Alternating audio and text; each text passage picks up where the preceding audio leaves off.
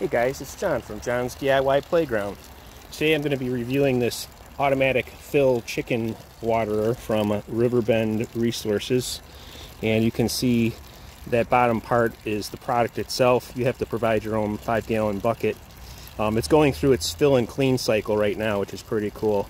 I'll get more into that near the end of the video, but I'll show you how the whole thing goes together and the two options you can use, whether you want to use this auto option or not. So let's get started. This is what comes in the box. Again, you have to provide your own bucket, but inside are the PEX pieces you need if you're going to use the auto fill option. This part's removable, and then once you snap it on the bucket, there's instructions on the bottom too, so even if you take this part off, you still have your instructions that stay with you. So we're going to start with the first of the two options, which is the manual fill. I've got this bucket filled about halfway full right now. I'm not going to fill it up all the way, but it's my first time doing this, so you'll get my initial reaction in using it. And hopefully the cops don't come and arrest me for such a great demonstration.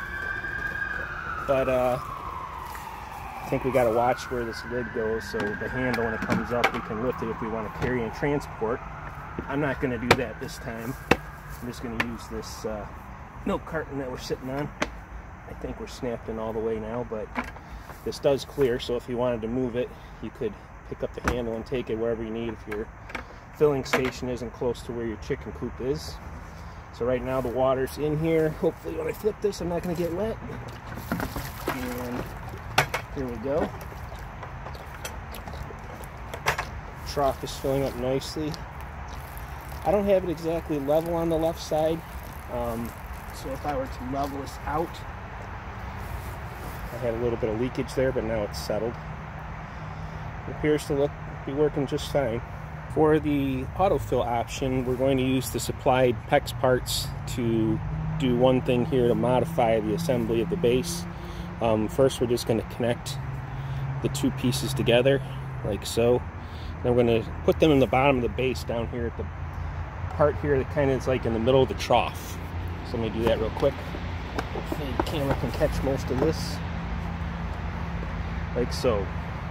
And then the other thing we need to do is we need to remove this port, and we will put our garden hose in there. So let me go off camera and finish that. I'll show you when I'm done. So now we have our autofill connected, and we're ready to attach the bucket. And you can see there's no water in here right now, but that will soon change. Hopefully.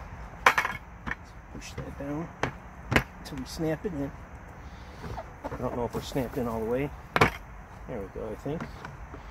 Turn on the water. Let's see how we fill. So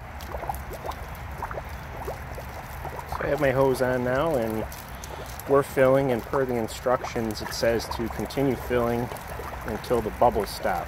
So I will watch this for a little bit and let you know about how long it takes for this bucket to fill up. The bubbles have stopped and I've turned off my water. You can see I just left the hose connected. Actually, you can't see us on shot right now, but you have to leave the hose either connected to your faucet or leave the end of the hose, the other end, the fill end, I guess, higher than the bucket. Otherwise all the water would come out back through that way. So it is just for auto filling, but the other advantage in the minute and a half that it took, it's almost kind of like a whirlpool of sorts throughout the entire trough. So the entire trough is like bubbling and flowing, and it's a self-cleaning type of feature that will help keep the trough nice and tidy without having to worry about doing it yourself. Of course, eventually you have to, but a lot less than you would need to otherwise. So in summary, I'd say this is a pretty cool water. I would recommend it and give it a thumbs up.